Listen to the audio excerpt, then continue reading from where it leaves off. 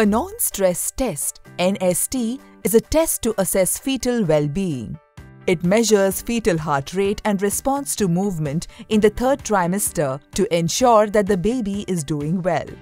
On the day of the test, you'll be advised to have snacks, water or juice, as this helps in better baby movements. You must void urine before the test.